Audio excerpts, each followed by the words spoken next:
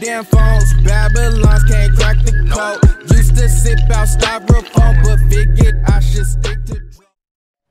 Hello everyone, Dave here, back again with another video, and today we're going to take a look at Ambasadii S8 port for Samsung Galaxy S7 and S7 Edge.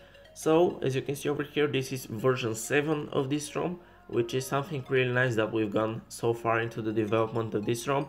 So right now this is the smoothest ROM that you can install for your device. It is based for Android version 7.0, Samsung Experience version 8.1.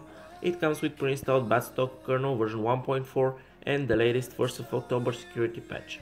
So let's go and take a look at the changelog, which is into Samsung Notes. So you can see that this ROM has been released on the 1st of November. So right now it is 20 days old, and after probably 10 days of using it, I can right now tell you my thoughts about it. So disclaimer, just go ahead and install it. It is smooth as AF, as they say. So this is a fully odex version. The updated base, it has the latest base for S8 Plus software with the October security patch. It supports both Edge and Fat model.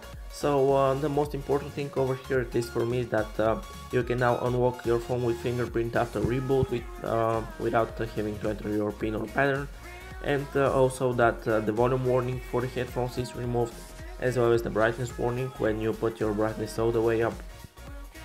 So no, actually this one hasn't been removed, but thankfully. So only the volume warning has been removed, as we just saw. So this changelog will be available down into the description below in this video, so you can just go ahead and take a look at it. So battery life over here has been perfect. You can see that with 5 hours and 37 minutes of usage, with about a Snapchat, which is the most battery draining application. With 50% left, I managed to get 4 hours and 20 minutes of screen on time. So my phone is more than a year old, probably. It has a year and a half since I have it. So the battery is not the newest one, so probably if your device is newer, you will get even better battery. So this is something to keep in mind. It really depends on how old is your battery. So at least for me, for this phone, comparing it to other softwares, this is one of the best batteries that I've been getting. So one of the stablest one, and the only thing that I did is Spectrum, this application over here. It comes pre-installed. When you install this software, I just opened it, granted super user permission, and just clicked on battery. So that's all. I haven't entered the M2X, I've done nothing in M2X. So I just went to Spectrum and clicked on battery, and performance is still very smooth. So again, I'm telling you, just go ahead and install this ROM, try it. It is one of the smoothest. It comes with almost no customization, which is probably the reason why it is so smooth. You can see that it just flies. Everything is just working perfectly.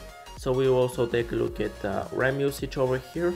So you can see that right now it is checking device maintenance feature.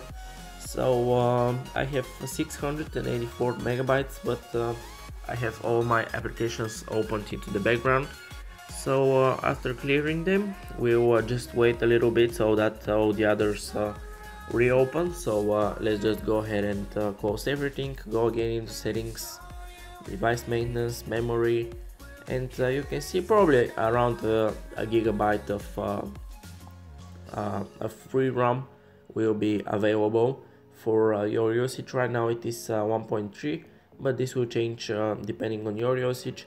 So so far this is one of the smoothest ROM that I've ever used. So just go ahead and install it. Everything is working perfectly with no bugs and no bugs since I have installed it on my phone. So thank you for watching, and I'll catch you in the next video. Peace.